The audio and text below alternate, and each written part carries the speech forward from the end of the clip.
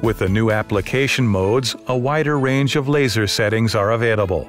However, the according adjustments become much easier. For traditional holmium laser lithotripsy settings, the surgeon may use the standard mode. Laser power, emission frequency, and pulse energy can be set to values which are confirmed and supported by the literature. The dusting mode can be used to effectively disintegrate the stone.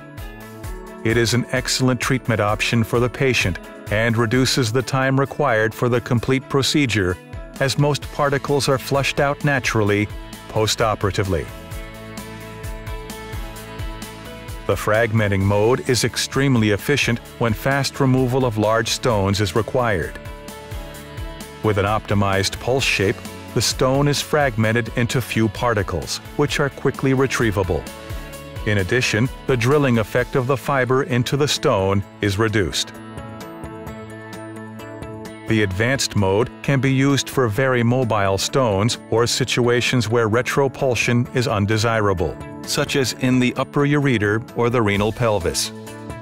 With its special pulse shape, where the energy is built up slowly, movement of stones is reduced.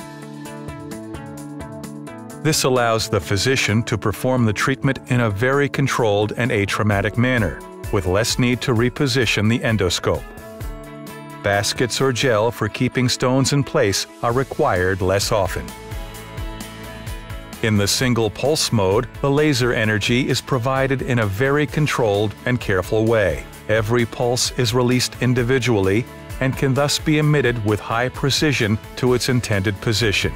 This feature is very useful for small stones in narrow surroundings or close to sensitive tissue, which is important, for example, in pediatric urology. The soft tissue mode provides a modified pulse length. It can be used for cutting and coagulation in selected soft tissue indications, such as tumors or strictures.